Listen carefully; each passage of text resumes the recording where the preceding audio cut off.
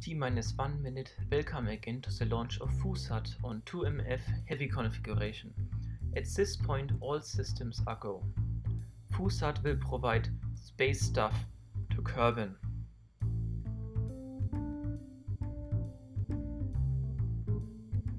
This is the maiden flight of 2MF.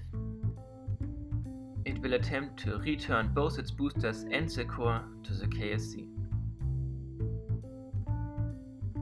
T-30 seconds, at this point still all systems are go. The boosters in the first stage are virtually identical. They have 9 engines, 5 LVT-45 and 4 LVT-30 to allow for gimbaling but enough thrust. T-10 seconds. 5, 4, 3, 2, 1, ignition and liftoff of Foo-Sat on 2MF in its heavy configuration. As you can see, the core booster immediately throttled down to allow to continue further than the boosters who will decouple much earlier in the flight.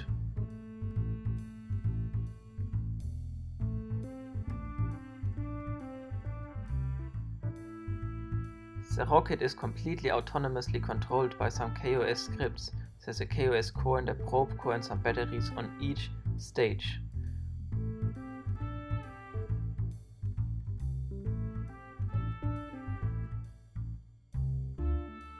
The script you're mainly seeing right now is the ascent script. It is using an exponential function of the altitude of the rocket to determine the optimal pitch angle for the rocket at this point.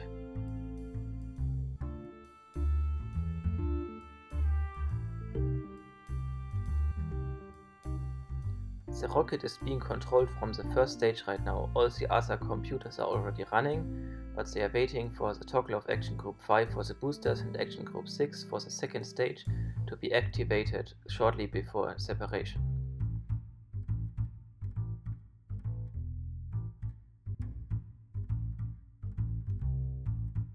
The rocket just passed through max Q, which is the point of maximum dynamic pressure on the vessel. It is about 8 kilometers in altitude.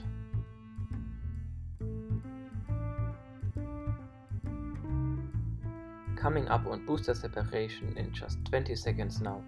This will also be the point of the maximum acceleration of the rocket and the satellite. Just 10 seconds to booster separation. The core stage will be throttled up and the booster engines cut. They will then float for about 2 seconds parallel to the booster to ensure a safe separation. And separation. The boosters will now pitch apart to not collide on their way down. They will then just perform a turnaround until they are stabilized in about 20 seconds. In the bottom left you can see a separate booster cams that are tracking the boosters and not the rest of the rocket. Core separation and booster reignition in just a second. The core separated and the booster ignited. The core cam is in the bottom right. It will perform exactly the same maneuvers as the boosters, just the boost back will be a little bit longer. You can see the boosters at the bottom left, which are already reversed and cut the engine now. The second stage is using a single REI-5 skipper liquid engine. This will be the only engine on the whole launch vehicle to not be reused. First stage reignition also started. We are now switching to a simulated view of the second stage because our tracking cameras will not be able to resolve this image any further. This will provide some more information to you which you were not able to see previously, like for example the payload fairing or details on the satellite.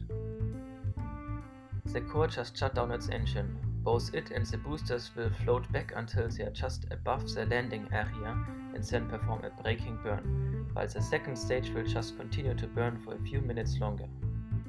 Booster braking burn has just started. They are already right above the landing area. This is a little bit less fuel efficient than a direct landing, but it ensures much more precision when aiming at the landing site. The boosters already stopped and they are now falling straight down at their landing site. They already deployed the air brakes to use less fuel for braking and have more control over the precise landing spot. They are falling straight towards their respective landing spots, which are just 10 meters apart. The core braking burn is about to begin just a few seconds before the touchdown of the boosters. They will use a near-suicide burn to be maximum fuel efficient and just hover the last few meters to land precisely at the landing spot. Core braking burn has started. Booster ignition. All engines are firing. They're burning all the remaining fuel, just hovering above the landing spot now. Core braking burn has stopped. Touchdown of booster number 1 and touchdown of booster number 2. Both boosters have safely returned to the Kerbal Space Center on Kerbin, while the first stage is still plummeting towards the ground. The second stage is experiencing a lot of heating, but its engine is about to shut down. Second engine cut off.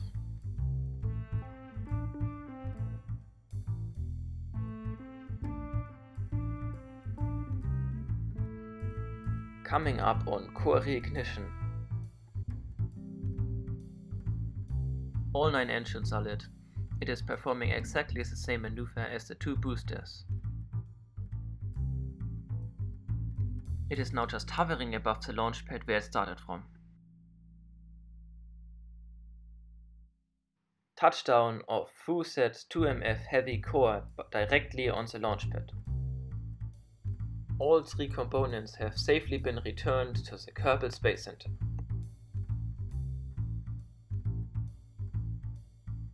The second stage is now floating up to the edge of the atmosphere at 70 km, which will separate its fairings, and begins the first step of spacecraft activation by toggling Action Group 1.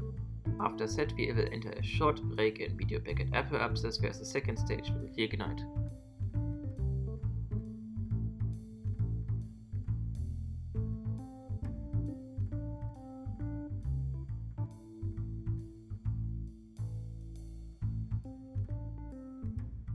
Fairing separation confirmed.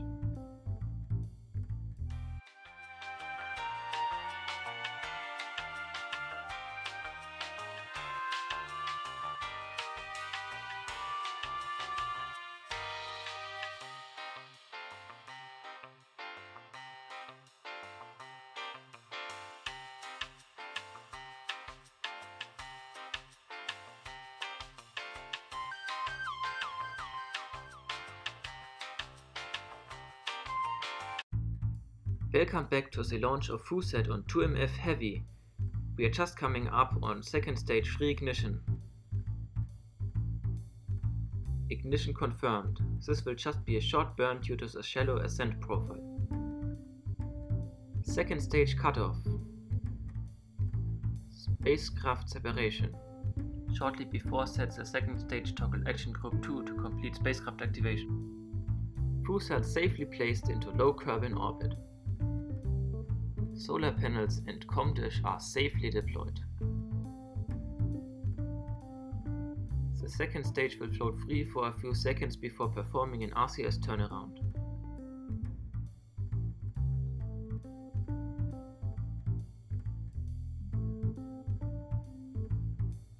Turnaround has started. This will last a few seconds before it's stabilized, and then it will boost away slowly from the satellite to not damage it during the deorbit burn.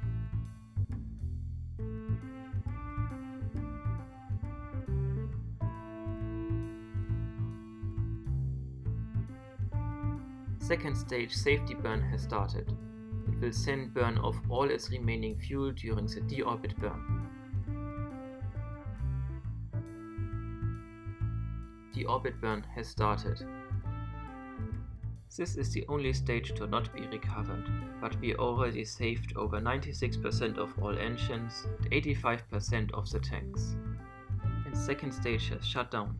Due to the nature of this simulation, we will not be able to show you the destruction of the second stage, but we will show you a fast-forwarded view of the descent.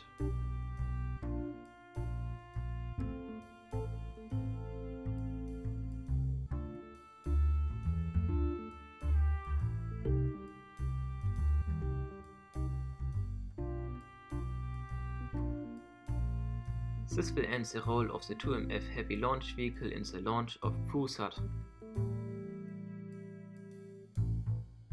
The satellite weighs about 15 tons, which is at the upper limit of 2MF heavy launch capacity. It will be able to launch small to medium interplanetary craft. In fact, Foo-Sat has the Delta V to transfer to Duna. With that, we thank you for watching the launch of Foo-Sat and we hope you will check out our future launches. Auf Wiedersehen!